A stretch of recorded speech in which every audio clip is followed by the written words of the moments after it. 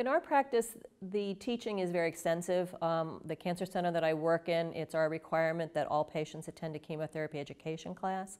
So that's our beginning point, if you will. Once we've gone through a treatment plan and gone through a treatment consent, the chemotherapy education class is required. Again, in our practice setting, we encourage both patients and families to attend that. We really are hesitant when we see patients who come in by themselves, because the concern is that if something goes wrong with them at home, they don't have another caregiver or a family member that's making that observation. There certainly are people that don't have a caregiver who lives with them, or a friend or a neighbor that they can rely on. And we always encourage them to think about, what's your backup plan? Is there somebody that can bring you to the hospital if you're feeling unwell? Is there someone that is able to run out to the store for you and pick up medications or things that you need to eat or drink if you're having side effects such as nausea, vomiting, or diarrhea? The patient and family teaching materials that have recently been updated, again, because we are aware of these toxicities related to 5-FU and capecitabine, is basically, updated information. Patients may look at a package insert, they may look at the printed materials that we give them when they're gone through a treatment consent form process, but that doesn't really adequately highlight what are the red flags for people. We give them patient teaching materials. There's a one-sheet tear-off that very nicely outlines to them, what are the things that are alerts? What are the things that you should not just be dealing with or thinking that you can symptomatically manage or tough it out?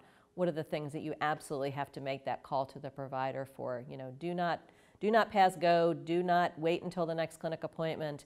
These are the things that your providers need to hear from you as soon as possible if you're experiencing. I think it's critically important for patients and families to understand that there is a normal that we could expect after chemotherapy, and there's what's not normal. We tell all patients that the most common side effect of chemotherapy is fatigue. So if you tell a patient you may be more tired, you may have to come home from work and take a nap, that's normal within the spectrum of chemotherapy side effects. If you have a patient who is calling you, or a family member is calling you and saying they can't get out of bed, that's not normal with 5-FU or capecitabine.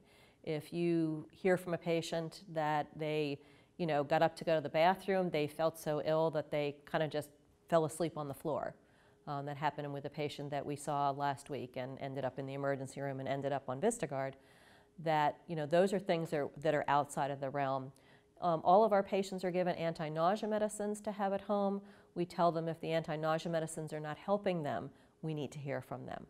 If we have patients who are experiencing diarrhea, again, we tell them any more than 4 diarrhea stools, we need to talk about it. You can certainly go and get over-the-counter medications such as loperamide. We'd like them to have that on hand, but we want to have the conversation. We don't want to get the phone call where a patient's been saying, I've been taking the loperamide that you asked me to take, but I still had 12 diarrhea stools yesterday, and now I'm so tired and weak that I don't know if I can get into the office. We have to emphasize to people that we really want them to call if anything is not normal for them, and even if it ends up being within the realm of expected toxicity, we can't know that and quantify that with them unless they're calling us and telling us if something's not right for them. When a patient calls and is calling in with adverse events from treatment, the first part of the conversation is what's going on. So not just saying, I feel sick.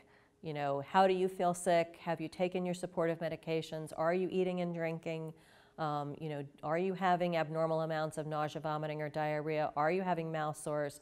What's your functional status? Are you able to, get up and out of bed and take care of yourself or go to work if somebody who's working?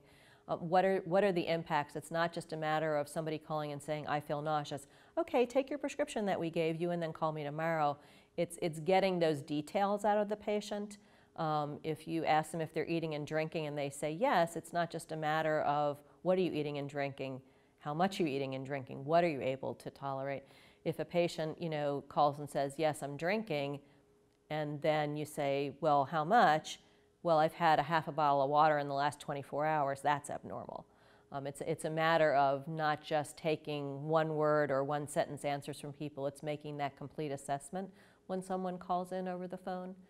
If we were able to just have rote responses, then we would have recordings that would tell people what they're supposed to be calling us for, but that's not it. And every patient and their experience is going to be very individual, and you have to take into account what are the other factors that affect that patient. Do they live 20 minutes away from your office, or are they 2 hours away? Are they able to drive themselves in, or do they have to rely on a family member or public transportation? So there are all those factors that are really going to be important in how you assess what's going on with your patient. In terms of an individual case, we had a patient that is really an atypical presentation of 5-FU toxicity. It's a patient in her early 60s. She had a comorbidity of diabetes. We've taken care of her for her colorectal cancer for about 4 years. She's very well known to our practice, very reliable patient. We started her on FOLFOX chemotherapy on a Monday. She had not previously had that drug combination in her treatment because she had a pre-existing diabetic neuropathy. So she got treated on a Monday. She left our infusion center probably early in the afternoon. She called me Tuesday morning early. Voicemail message was left before 7 o'clock in the morning. And she called and said, "I need to speak with you. Something is very wrong." I called her back probably about a half an hour or so after she left the message. I said, "Please tell me what's wrong." And she said, "Something is very wrong." She said, "I started having nausea and vomiting and diarrhea very shortly after I left the office." She says, "I'm shaking all over." She says, "I'm just not right." And I said, "Just come on in." And she lives close by, so she was in an exam room probably within an hour of when we had the conversation. So again, she had just gotten her treatment the day before, and we shut her 5-FU pump off. When she arrived at the office, we checked to make sure that the pump had been infusing correctly. It didn't appear that there was any pump malfunction, but she had a tremor in her right arm, looked like somebody with Parkinson's disease, was very pronounced. She's very well known to us, but her mental status was abnormal. She was confused. She again had reported nausea, vomiting, and diarrhea that had been severe since she left the office, unresponsive to supportive medications.